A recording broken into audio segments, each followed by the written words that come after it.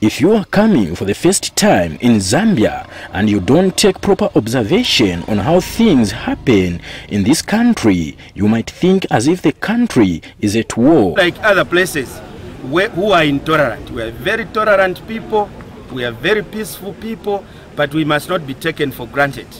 We think that enough is enough. These people spent 34 days and 34 nights needlessly. This is stupid. Thank you.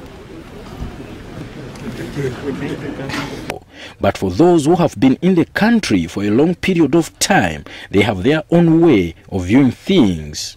This is the situation that happened today at Choma Magistrate Court, where private media houses were blocked from covering the 4 UPND officials and the wife to Chief Mukuni, who are accused of abducting with intent to confine Pheluna and Milton Hatembo, came up for mention in the Choma Magistrate Court this morning. Huge, vehicles heavily armed to the teeth, as if they are confronting a military, a separatist group, as if they are confronting an armed militia group, yet they are confronting a former minister, Honorable Seja, who has served this country well.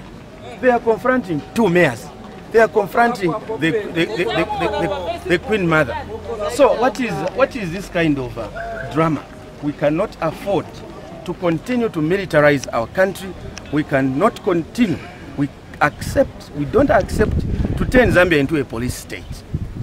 But speaking now as lawyers, our team stands ready to robustly defend our clients because they are innocent.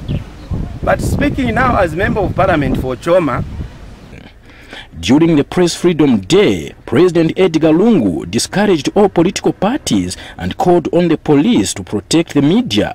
But with this picture police are showing, does it still give hope to the media of being... Government-side journalists are more to be favored than the way the private sector in the media industry are treated.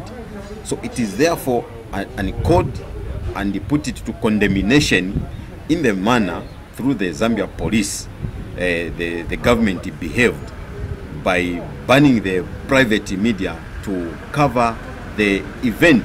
So now, what picture is it giving the Zambian people whereby the president assured the nation that the journalist will be protected?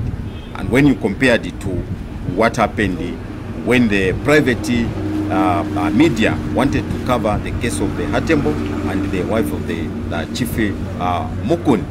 So it is therefore a clear indication that there is no press freedom in this country. It is also therefore a clear indication that because they had come with an evil intention, they went to start discharging tear gas in town, and 3 people, in fact 6 people were injured, but 3 severely injured.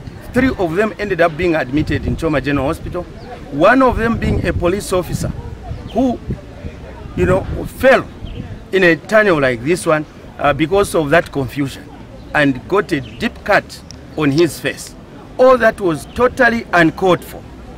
We instructed our people not to come to this court hearing because protected by the police. With this clock ticking towards 12 August 2021 general elections, where will the security of the media going to be? Shikabe John reporting for Movie TV News in Choma District, Southern